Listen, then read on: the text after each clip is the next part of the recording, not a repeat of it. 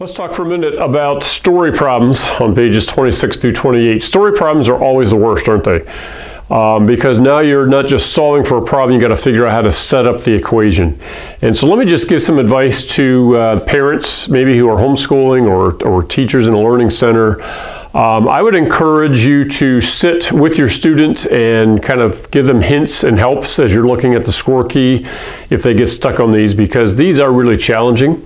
And I don't want to do the entire problem for them here on the video, but I'm going to take one problem and let's just, again, tackle each word, see what it means. And I need to do this quickly because the battery on my camera is going to die in a few minutes, and then I need to go charge it up again. But let's take this problem. It says the sum of the squares of 3 positive consecutive integers is 149. Sum means I'm going to add them all up. Square means I'm going to raise it to the second power. I need 3 numbers in consecutive order. So the first one will be x. The next one is 1 more than that, x plus 1.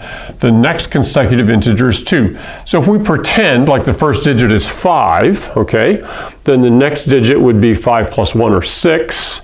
The next one would be 7, which is 5 plus 2. Does that make sense? Okay, so consecutive integers, we're adding 1, adding 2, and then we're squaring all of these. Okay, so x squared plus, and then we'll do x plus 1, the quantity squared, plus x plus 2, the quantity squared, is 149.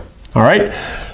Basically, we have the hardest part done now. We've turned it into symbols, and now we can do the FOIL method, x plus 1, and do times x plus 1. Here we're doing x plus 2 times x plus 2. We're going to have a lot of terms here, but we just combine the like terms, bring the 149 over, minus 149 equals 0. And then you're going to have something squared.